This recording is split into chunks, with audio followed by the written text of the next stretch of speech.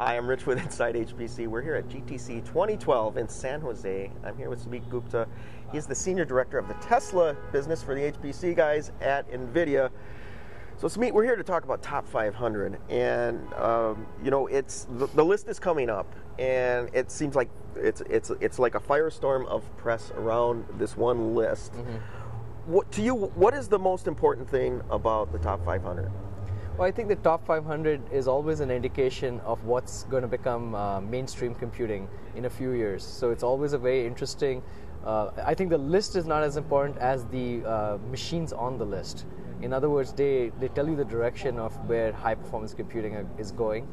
Many times there'll be experimental systems that will not make a long-term impact, but you know, that's the whole point of having an experiment. I actually believe from my perspective, the really interesting aspect is the next 500. In other words, the list below the top 500, which doesn't exist.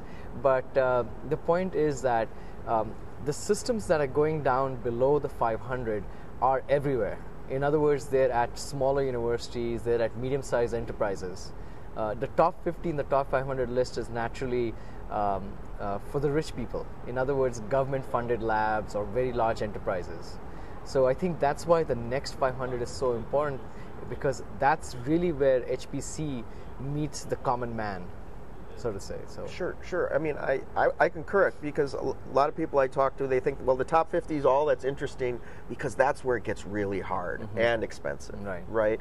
So this you know, top 1,000, as you say, is that, you think, a reflection that it's getting less hard to do parallel computing? I think it's getting less hard to achieve good performance. You know, just 10, 12 years ago, a teraflop was the #1 supercomputer. The new Kepler GPUs we announced, one of them is a teraflop. So your PC would have been the #1 supercomputer 12 years ago, right? So I think the top 50 is always, I think the top, I'm going to even narrow it down, the top 10, the top 15 are really hard, very expensive. And it's interesting to see, you know, the K supercomputer cost roughly $1 billion, right? And that was just the cost of the machine. It doesn't include the cost of the facilities. Subame, which is also in the top 5, cost less than 50 million, right?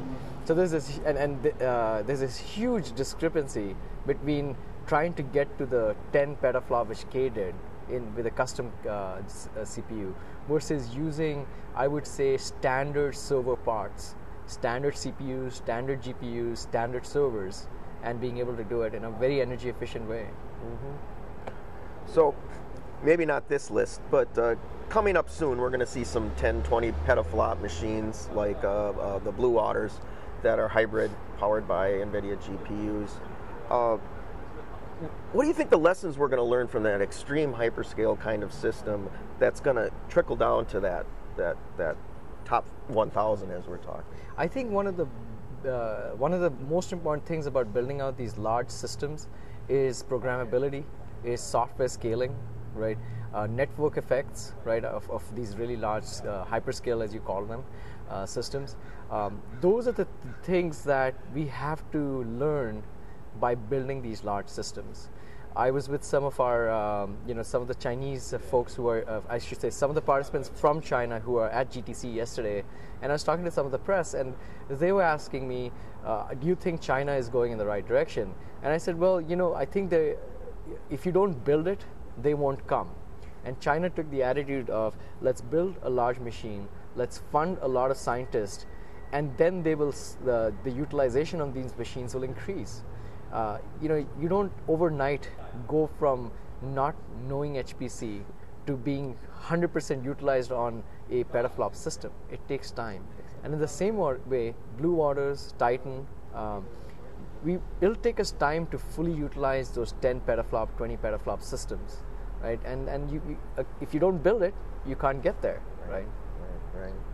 So looking forward, I guess, kind of a wrap up, you know, Kepler, and you guys are very public with your roadmap, where you're headed. So what advancements are we going to see between Kepler and whatever comes next? Is it static, or is it more of a software story that gets better as you go along? What do you think? Well, you'll find out. I think we have now shown everyone that we always have a few surprises up our sleeves. Kepler is a surprise to most people. Most people expected us to be 1.5 to 2x faster. We are 3x faster, right? 3x higher performance.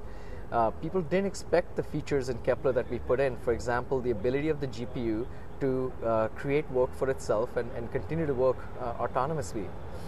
All these are the kind of things we're always thinking about, right? We have some of the best architects in the world. We designed some of the most complex chips in the world.